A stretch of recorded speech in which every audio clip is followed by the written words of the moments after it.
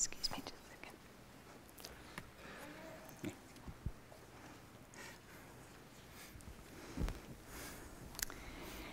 Our Lord Jesus Christ commanded his disciples, saying, "All authority in heaven and on earth has been given to me.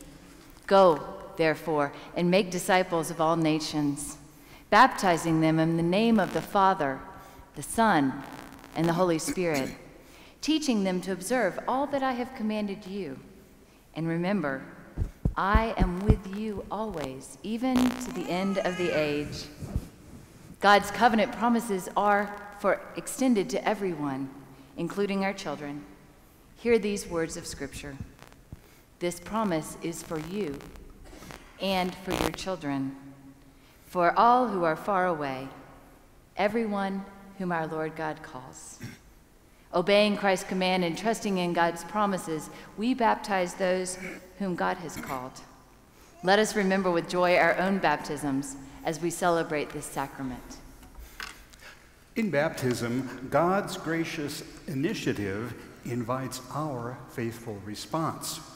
Because John is a baby, his parents and his family of faith make promises on his behalf. Charlie and Kristen, do you desire for your child to be baptized? Trusting in the gracious mercy of God, do you turn from the ways of evil, renounce sin and its power in the world? Do you confess Jesus Christ to be your Lord and Savior, and do you trust in him? We do.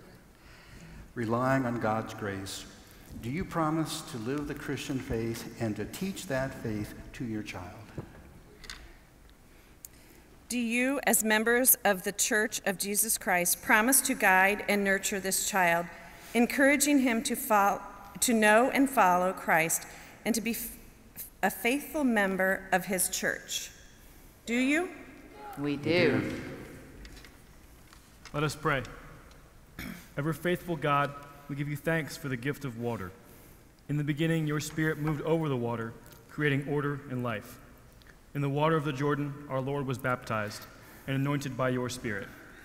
By the baptism of Jesus' death and resurrection, we have been set free from sin and delivered from death to everlasting life. Send your Spirit to move over this water, that in it we might be created anew. Embrace your children, wash away their sin, raise them to new life, and graft them to the body of Christ. Pour out your Holy Spirit upon them, that they may have the power to do your will and follow in your way. For it is in Christ's name we pray. Amen. Amen. Charlie and Kristen Musser present their son for baptism. And what is the Christian name of your child? John Charles? There you go. I baptize you in the name of the Father, and of the Son, and of the Holy Spirit. John, you are a child of God. Live your whole life in the sure knowledge, there you go, that you are saved by God's grace and embraced by God's love.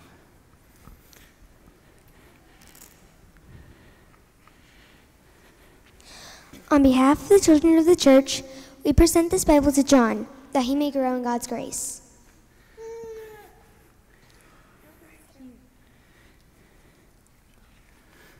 Let us pray.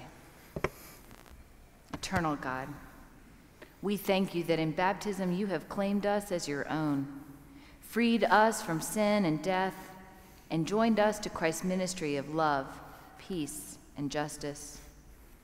We pray that through us and through all your church, you will hold John in your love. Guide him as he grows in faith, and protect him in all dangers and temptations, that he may one day confirm the promises we have made on his behalf, confessing his own faith in Jesus Christ and living a life of faithful discipleship. In the name of the Father, Son, and Holy Spirit, amen.